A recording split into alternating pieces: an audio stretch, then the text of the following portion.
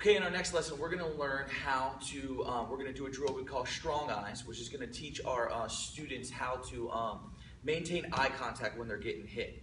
You know, we come in, we do push-ups, we do sit-ups, we do crunches, we develop our muscles, and you know, we learn to punch and kick, but we don't practice developing our eyes, which is a main muscle that we need to develop when we fight, and it teaches us how to be strong and how to be tough, and how to always look in to the fighter, the other fighter's eyes, or finding something on them to stay focused with. So this is a drill we call strong eyes, and then two, we're going to show you a 3-point progression on how to get hit.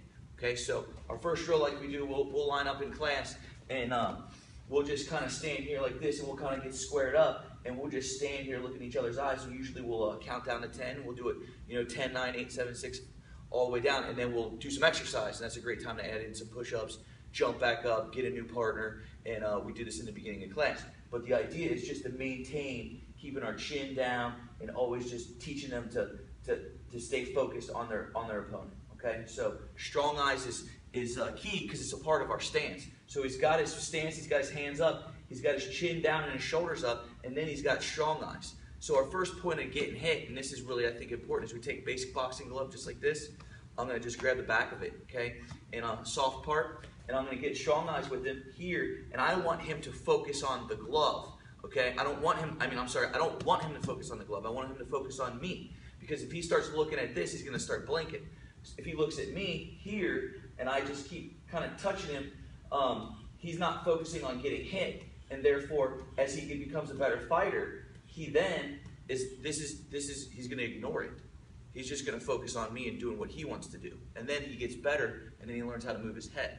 So this is level 1 right here. Boom, boom, boom. He's doing really well. Good. Then from here, too, I put it on like this. And then I start touching him a little harder, a little harder. And now, for right now, it's a straight punch. I can also go to the side. If I go to the side, he turns his head, just like that.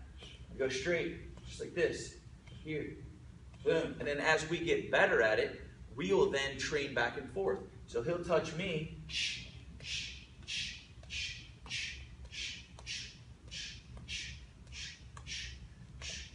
And then it'll add into hooks. You might put a hook, bam, or it might go to the body, here, bang. And 2, we're teaching control. This is a good way to start sparring. So this is a level 1 sparring drill, okay? But 2, first the strong eyes, teaching them how to get hit, not to blink, don't look at the glove.